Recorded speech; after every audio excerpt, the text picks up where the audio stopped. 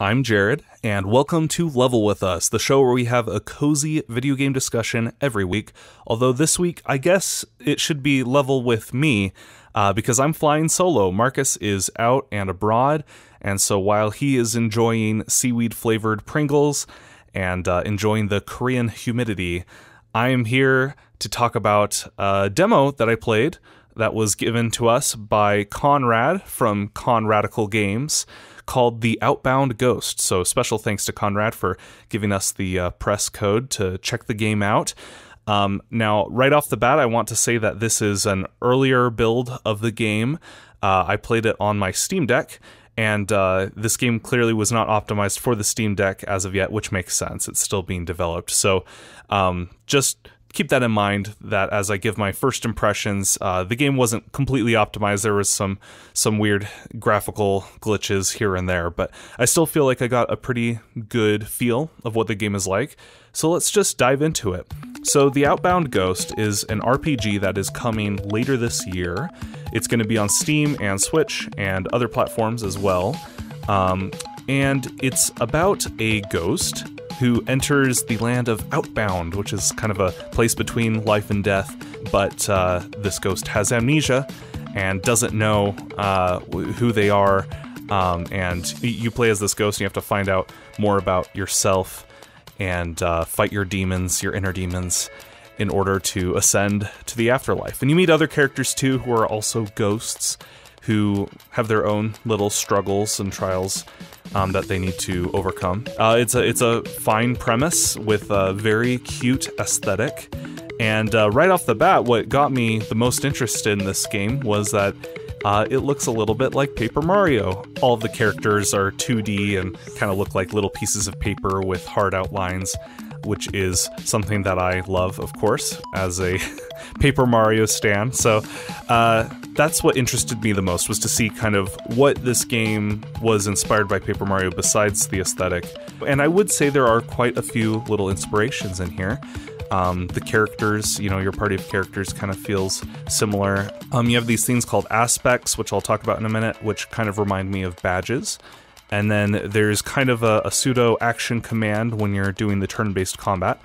And then there's a lot of exploration in between fights. And I think that part kind of made me think of Paper Mario the most. Going through the environment and exploring and finding little hidden nooks and crannies with collectibles in them, that felt the most like Paper Mario to me. And I promise I won't compare the game to Paper Mario this whole podcast, but I thought it was worth bringing up because those are the things that appeal to me personally. I thought the exploration was great. It's fun to just, be rewarded for going behind a waterfall. The environments are really pretty, they're really fun to run around, and there's also kind of a stealth element where you can hide in bushes from enemies, which is kind of cool. I'm curious if they're going to take that any further, where you get a buff for sneaking up on enemies. And then as far as the aspects go, you get crafting materials throughout the world, like apples and other materials, and you can go to a workbench or an anvil or whatever it is and craft basically a little badge called an aspect that you can give to your characters in your party. You can have up to 3 equipped on each character, and it affects your stats in battle. So it might be something as simple as boost your attack power by 10%. Or it could be like reduce your HP by this much, but give you a buff in this particular thing. It gives you more SP. Or your healing specifically is buffed.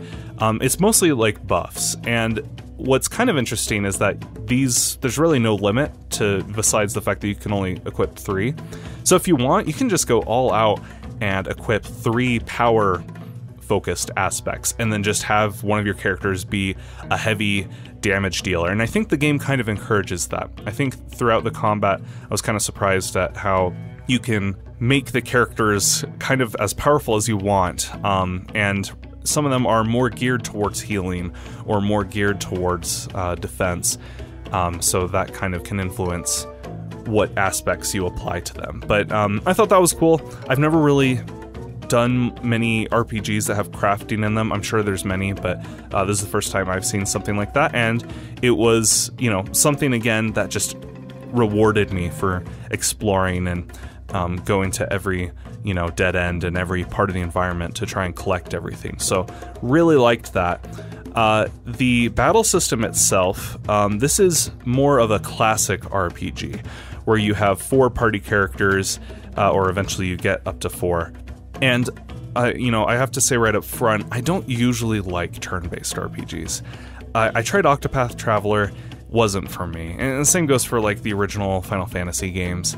I don't know what it is. Maybe it's the big numbers or the just kind of that repeated cycle of just hitting attack, or maybe it's the grinding.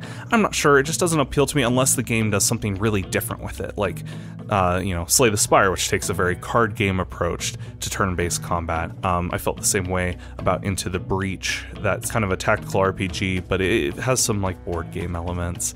And then Paper Mario, of course, has some fun action commands, and the numbers are low, and that is kind of what's important to note here is that, the combat here, the jury's still out on whether I really like it.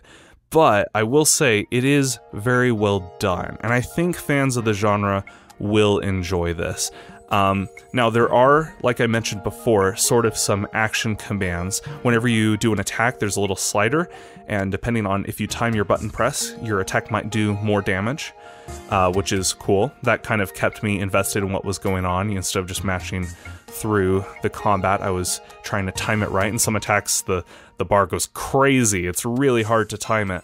And so that was fun. That kind of helped spice things up a little bit.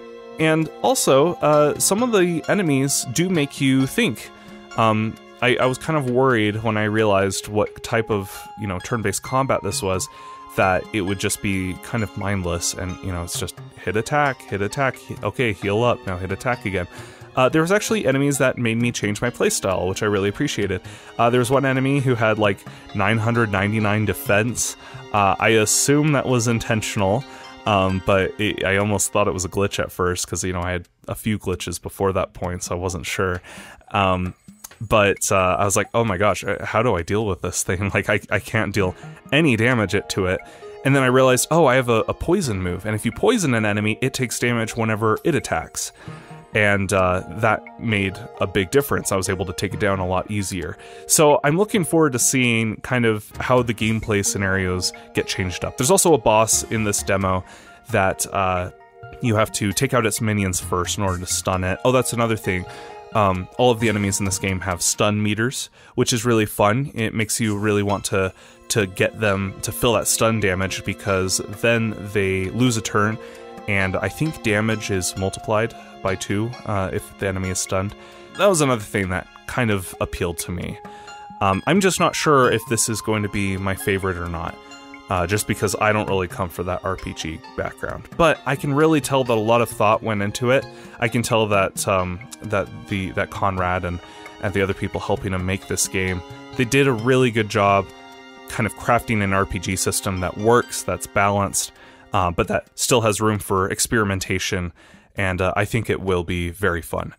So the last thing I wanted to talk about was the presentation, and to me this was the biggest highlight of the whole game, of playing through this demo. Besides the fact that the characters remind me of Paper Mario, I would just say that everything in this game looks really slick. And like, I know there's going to be some tweaks. I know the UI isn't, what it's going to be in the finished product, but the way it looks right now, honestly, it looks really solid. I think when I was playing it, there were things that I was like, oh, this is, still in development. Like, they might change some things, but like presentation-wise, I felt like I was playing a finished game. I think it looks quite pretty.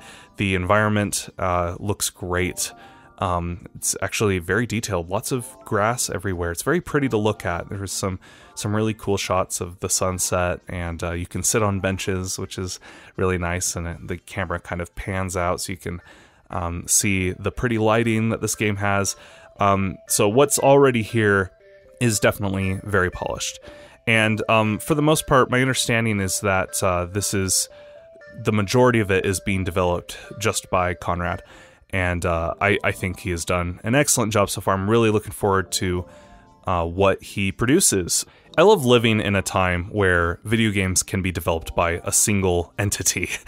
Toby Fox and Eric Barone are really great examples of that, really successful examples. But I just love that you can look up a number of indie games and find out just how small their team is, and yet they churn out such an amazing game with so much creativity that AAA developers wish they could produce. So congrats to Conradical Games for making a very compelling game with such a small team. I'm looking forward to seeing how it turns out.